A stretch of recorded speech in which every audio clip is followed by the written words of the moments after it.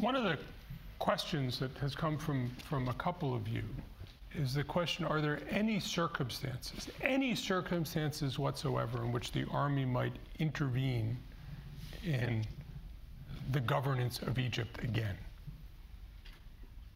That's a predictive question. Don't blame me, blame them. Especially the person with nice handwriting that's probably up there. No, I will answer after you. Any circumstance. This particular question, I will answer after you. You are coming from a military background, so it's probably the question is directed to you. I mean, if you ask me, of course, okay. I don't want this to happen, but yeah. Okay. Now this is a question and talk everywhere in Egypt. People, when things getting really difficult, people start to talk about why the army can't come now and put order in the street. People are suffering from instability, security instability. We're talking about, I just said that this morning, more than 10 million pieces of weaponry between Egyptian hands illegally without any license. And it's not, again, my figure, because somebody in the morning said it's where from get you this figure. This figure has been announced by the former Prime Minister of Egypt. It's not my figure. So I assume it's correct figure. I'm not sure if the Prime Minister will lie, but I don't think so. The thugs everywhere in Egypt. Egypt is not secured anymore like before. Not only Cairo, I'm talking about the entire Egypt. When people see that, they said, oh, we need somebody to put order in the street. We need to move freely. I don't like my kid to be kidnapped. And somebody will call me and tell me, you have to pay ransom to give your kid back, which is happening every day. People stop you in the highway and get your car with a machine gun in daylight. So when people see that, they said, oh, we need the army to come down and put order in the street. So they are hoping for that. This is the last line of defense they are talking about. That's what they wish. But whether the army will do that or not, that's another thing. Again, people are expecting Egypt, again, I'm sure my friend and others, some others, will not accept what I'm talking about. But people, they're talking about this in Egypt now, that the country may fail.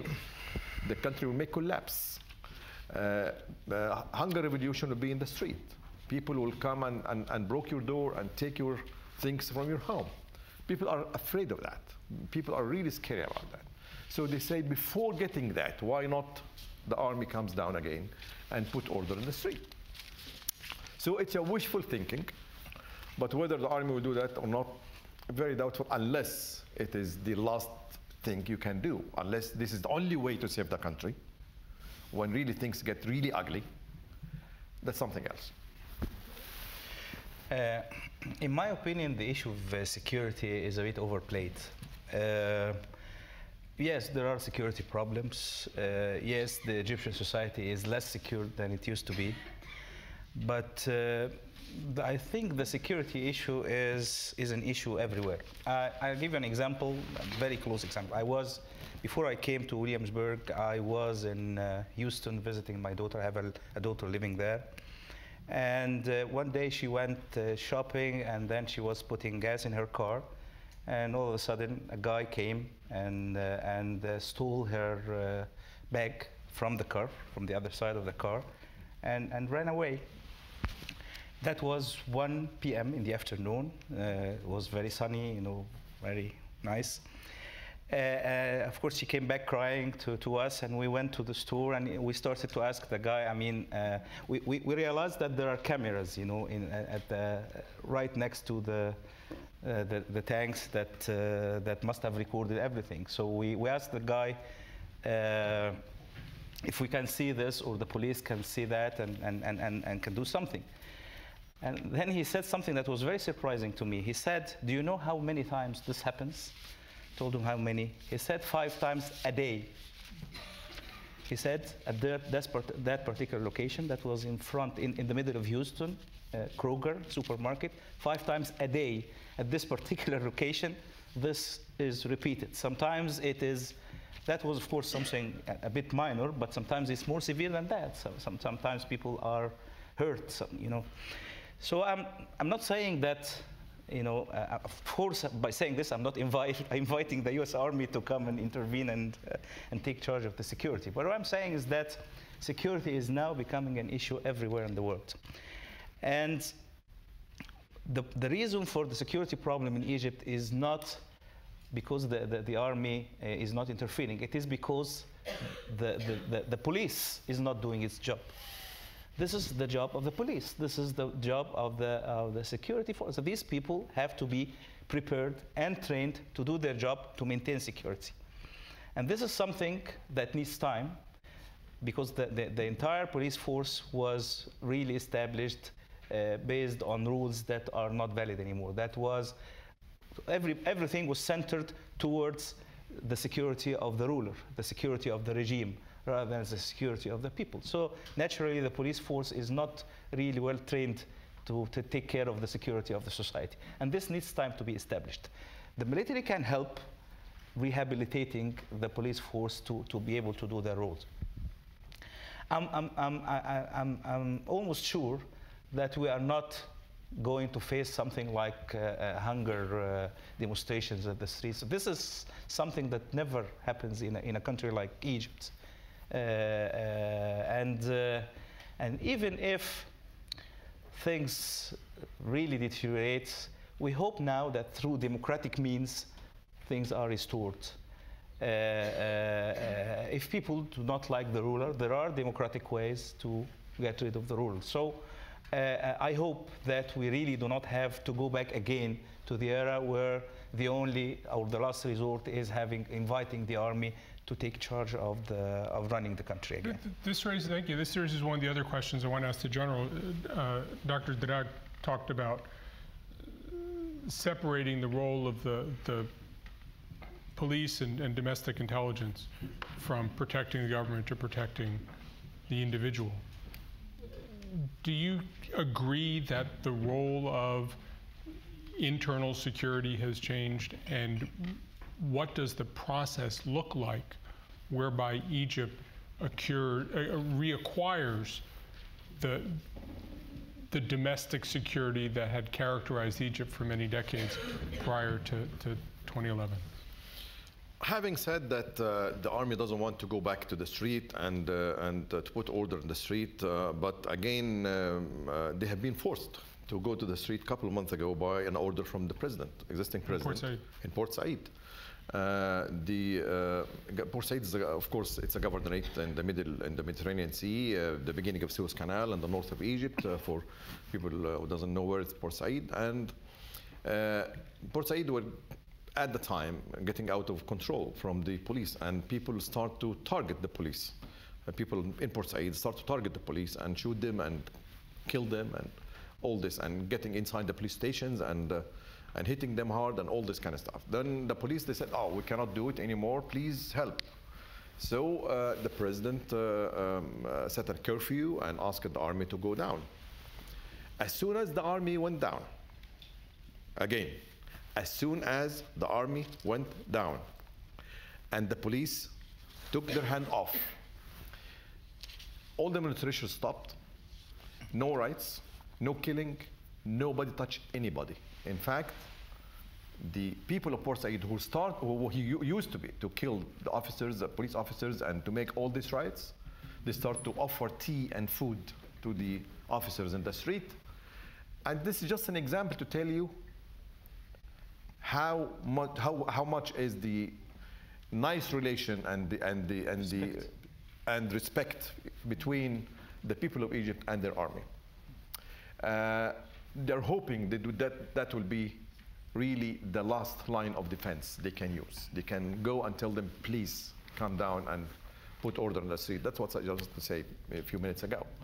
So that's an example that the army doesn't want to go down the street, but they have been forced to go down to the street. And up till now, Port Said is still under the army units in the streets and still guarding the Port Said in the street. And every time they want to put the police back, well, they put few of them now, there's some resistance. So that is the respect between, and that example, others once said, oh, if was a very successful example in Port Said, why don't we repeat it again somewhere else? And that encouraged people to talk about putting army again in the streets. Let me clarify a point here. We are talking about two different things. We are, if we talk about the role of the army to control riots or preserve order or things like that, that's fine. What we are not looking for is to invite the army back to take charge of the political life. They don't want this. Yeah. So there's a big difference. I mean, it happens everywhere in the world where the riots and the disorder are beyond the capabilities of the police. That the army are invited, to take. Sometimes during national disasters and things like that, the army takes charge of restoring peace and order. But this is very different from having the army back in the driving seat when it comes to the political life. I can assure you again, I assure everybody here that the army doesn't want to touch the political life of Egypt anymore. I know that quite well. Okay, another sensitive issue which comes up in a number of the questions here is the role of the army in the military, in the economy. Estimates of the army's role in the Egyptian economy, some people say 10%, some people say 30 or 40%. There are army-owned industries. The army operates dairies. The army operates, they make jam, they make water, in order to provide not only for the troops, but also to provide the consumer market. It also provides jobs for generals, retired generals. I don't like these jobs anyway. I don't want them. I can run a dairy. Exactly. One of the things my boss says, it's like milking a cow. It's like having a dairy. The work's never done. So I don't want to own a dairy. It's apparently work's never done. What should the role of the military in the Egyptian economy be going forward? Should it be stepped back? What needs to be held to the military for national security reasons and should be allowed to remain beyond the purview of the open market? Okay, there are a couple of issues that we need to address here. The first one is whether the role of the military in the economy is 10% or 30% or whatever. To me, this is not the relevant thing. The relevant thing is whether this is done. Estimate? I don't. I don't either. But more important to me is how this activity is being overlooked. Is this being done under the rules of transparency, under the monitoring of the proper organizations and the proper civilian authorities that have to observe this and prevent any kind of corruption or whatever? Okay, I'm not accusing the military activities of being corrupt, but what I'm saying is that, like any other civilian activities, they have to be subject to legal monitoring like any other company.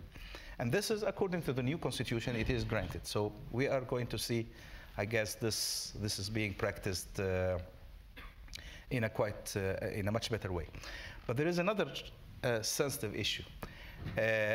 Over the last 60 years, whenever, and those in business know very well what I'm talking about, if you want to go and do business in a certain remote area on a piece of land overlooking the sea or something like that, you always have to get the permission of the military. This is a military area. This is of strategic importance. This is and this is, in my opinion, is really overdone. And this issue has to be addressed. A lot of the resources that Egypt has, like mineral resources, for example, could be located in lands that are under the military control because they are strategic, quote unquote, for military use.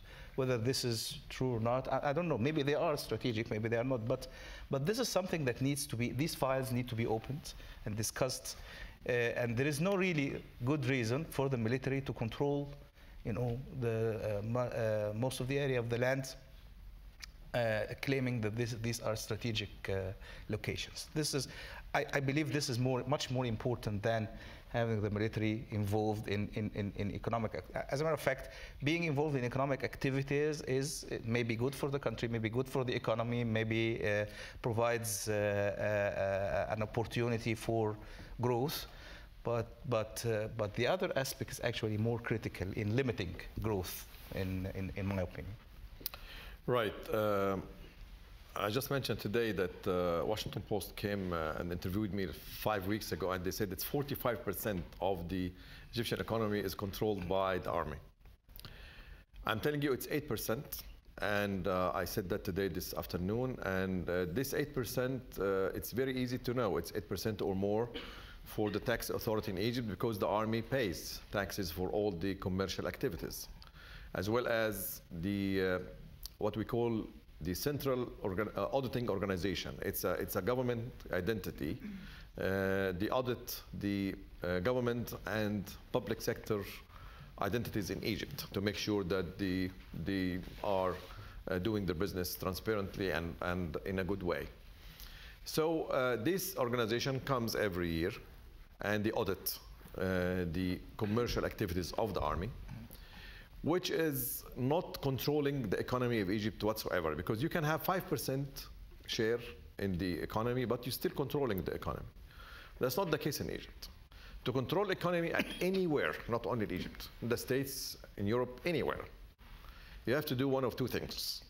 Number one, to control the banking business, or to have and to own few banks, strong banks, then you're really playing a big role or important role in the economy, which is not the case. The Egyptian army does not own any banks, or even having a 1% share at any bank in Egypt, whether it's public sector, private sector, or foreign banks. Nothing, none. Number two, to control any economy, you have to be involved in heavy industries, heavily, which is not the case again in Egypt. The army does not own any heavy industry factory in Egypt at all. What they do, or they have been asked to do, is to be involved in small industries, like John, when he said bottling water, drinking water, because that was a shortage, big shortage at the time. That, like now in Egypt, we still have big shortage now and that. And he said, please produce some bottling water to save the shortage. And they did that. But they are not involved at any industry, food or dairy or anything, to compete against the private sector. Not a single factory. Again, the existing administration, the existing president, asked the army because actually a few months ago it was a big shortage of bread, and bread is a very sensitive issue in Egypt. It's not like the bread here. Bread in Egypt, it means life or death. It is very, very important issue. And it's heavily subsidized. And heavily subsidized by the government. Then it was a big shortage of the bread, so they asked the army, please go and do something about it.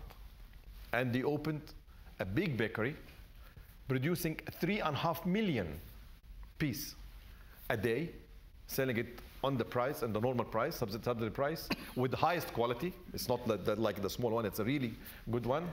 And because in Egypt, the normal bread is like that, but the other one is big like that. Anyway, and highest quality, good quality. The point is that the prime minister, the existing prime minister, went in Helwan. That was in Helwan. Helwan is a poor area. And he opened and actually launched that bakery.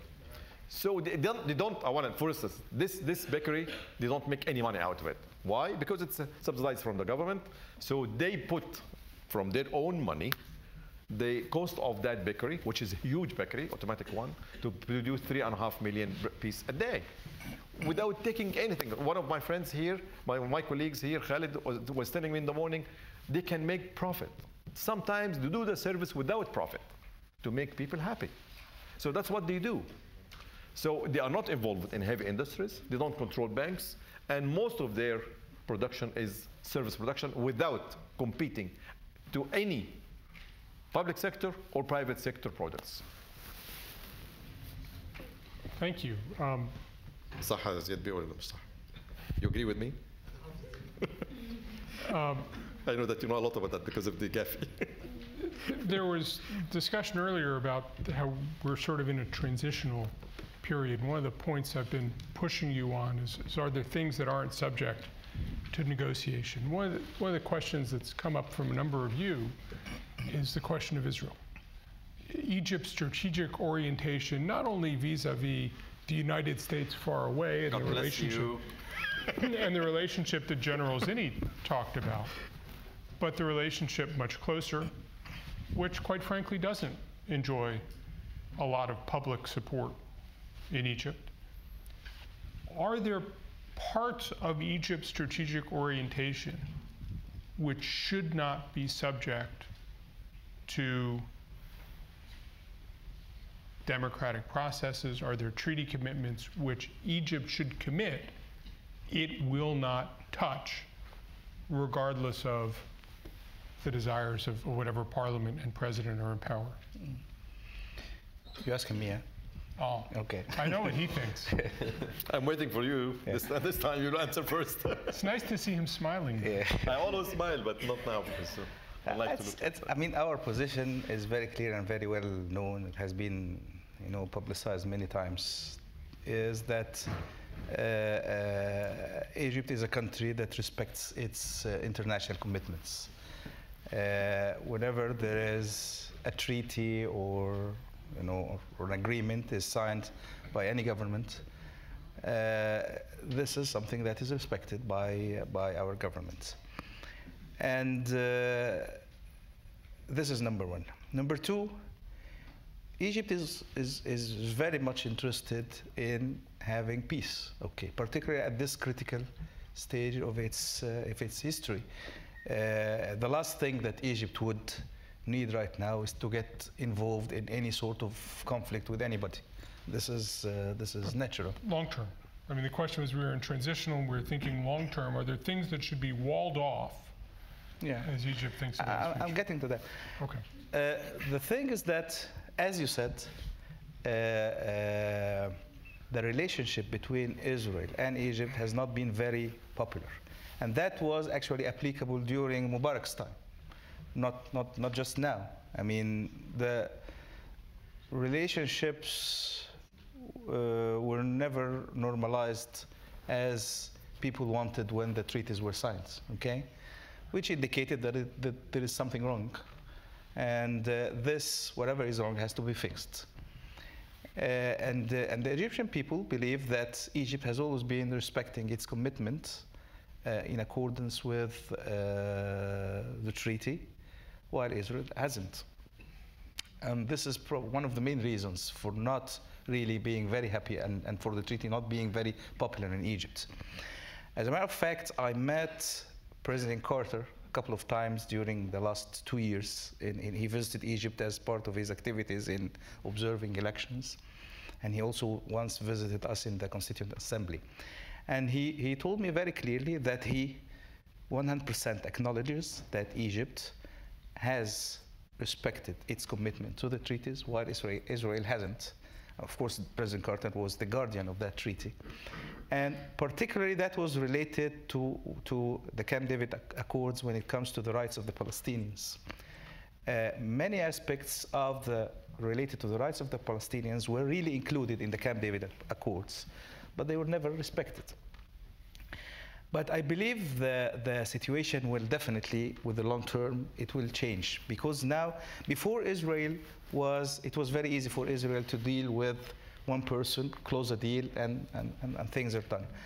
But right now, in a democracy, as you said, Israel must realize that whatever the Egyptian people is looking for will be reflected on the acts of the administration.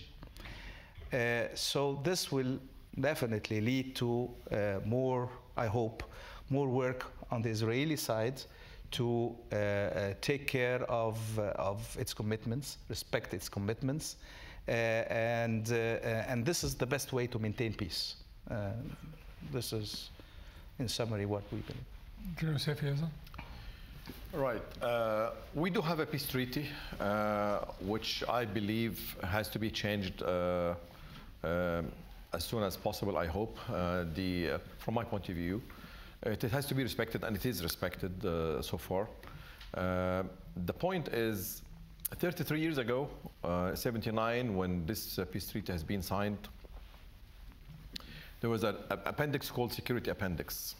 Item 3 and 5, they're talking about zone A, B, and C in Sinai, D in the Israeli side. And it tells you how much units and soldiers and officers and weaponries you have to keep at every zone, A, B, and C. 33 years ago, situation was not like today. Today, we have Iran involved in the area. They are supplying Hamas with financially and technically and weapons. At the time, there were no tunnels under the border between Egypt and Gaza Strip. Now we have hundreds of tunnels underneath, smuggling weapons and products and goods between the two sides, going and coming back, which is very, very dangerous in Egypt, for Egypt in particular. Again, political situation was different. Hamas was not there at all. There was no Hamas at the time, or at least there was no Hamas in Gaza Strip at the time. So the political situation has changed. The security situation inside Sinai is changed. Now we have in Sinai the younger brother of Ayman al-Zawahiri, which is the head of Al-Qaeda. He's having his group in Sinai called Salafiyya Jihadiyya, Muhammad al-Zawahiri. And he is the one, again, between two brackets, responsible for killing the 15 officers, army officers in 5th of August last year, according to what information is still available, with the help from Gaza Strip people, came from through the tunnels, and they did what they did. 15 times exploding or blowing up the gas pipeline from Egypt to Israel has been done by them. So everybody is saying that Muhammad al-Zawahiri, the head of that group in northern Sinai, is taking orders from Al-Qaeda, from his brother. We don't know yet, is it true or not, but they are brothers. There's no question about that. So the situation is different, completely different now in the area. Do we have to sit down again and talk about zone B and C in particular? Forget about A. I think it's an essential. I think it's a must. I think we are late for that.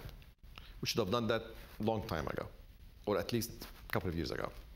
And I'm saying that every day in the media in Egypt, in the television. When I have the chance to talk in one of the programs, I mention that. It's good for everybody that we have to sit again in the table with the presence of the American side, because they were the present at the time for that treaty in March 1979. And I think we have to sit down and talk about it. I'm not talking about the Israelis. They are very touchy regarding any items in the agreement. We don't want to talk about the agreement. The agreement, take it aside. We're talking about one appendix, security appendix, 2 items in particular. And I know exactly which clause I want. B and C, yeah, I can tell you, item 1 to 5 in clause number 2, item 1 to 6 in clause number 7. That's what we want to talk about. If we do that, believe me, it's good for everybody. Rather than that, the diplomatic relation is kind of normal. Egyptian ambassador is not there. He is withdrawn, and he's in Cairo now for the last few months, according to the order of the existing administration in Cairo after the Gaza, I would say, raid. But the Israeli ambassador comes 2 or 3 days a week, right? Who? The Israeli ambassador. The ambassador stays in Tel Aviv, but comes every day, every week, once a day. Yeah, once or 2 days. Yeah, 1 day, 2 days. But there is no embassy in Cairo now, because their embassy has been attacked several times, and they said they're going to try to find another place, which they didn't up till now. So, but I would say there is only 3 administrative attaches or something. They are in Cairo, but everybody else is not there. But legally, officially, yes, the relation is there. But legally or officially, they have a diplomatic relation between the 2 sides, but it is not practically on ground. We're running out of time. Let me come back to one of the points that you first opened with, and that is thinking about military education, young people, how to educate people into a different kind of civil-military relationship than Egypt's had for the last 60 years. if you're thinking now about how to get Egypt to where you think Egypt needs to be 20 years ago on the civil military side, what are the steps you need to take with the military? What are the steps you need to take with the civilians to educate them to know enough to both have some oversight of each other, understand each other, and not be threatened by each other? Well, I mean, I think the United States' role is not to obviously dictate how Egypt is going to govern itself and how these things are going to work out. But I think there are things we can offer to help with. Obviously, we have a long-term relationship with the military, now going into its third decade of really a strong relationship. Their officers and NCOs come to our schools, and part of our officer education is the role of the military in a democracy, and they're certainly exposed to that. I think one of the things that's critically important is, you know, we haven't done anything like that on the political side. I know there was an issue when our State Department went over with a couple $1 million and started fairy dusting it around the streets, and there was concern as to who was getting that money and who the parties were and how they were handling it. No offense, Michelle. Marcel. But, you know, and so I do think what we've lacked on, and we could help with, is some way we coordinate civil military assistance in developing capacity. You know, I heard this sort of back and forth that you went through about use of the military in security missions. We've used our military. We federalized our National Guard. The governors have called them up in circumstances. You know, our military has been used for domestic issues. If you go back to the race riots in the 70s and all, we went up to the Capitol Military District, the Marines, and had riot control. But we were always under civilian control. We have a law, posse comitatus. So I think there are things in terms of the way you structure it, how you develop the capacity for civilian leadership in these environments, and still take advantage of what the military could provide. I do agree they are respected on the street by and large in Egypt. You don't want to lose that respect, certainly. I think you could gain more respect by seeing not just a strong military, but a strong political development. As the parties develop, as the institutions develop, you'll grab the models that you see that best fit you. You know, democracy has many different shades and flavors. Every time I go to the UK, I'm trying to figure that democracy out. And, you know, when I sit up above and watch the parliament go at it. But, you know, so it will be something that has to accommodate your culture, has to accommodate, you know, in your case, there's a very strong religious undertone to this, how much of secularism and modernity impact on that, how you sort it out. You're probably in a better position to do that than many of the other countries in the region that are having much more difficulty with that.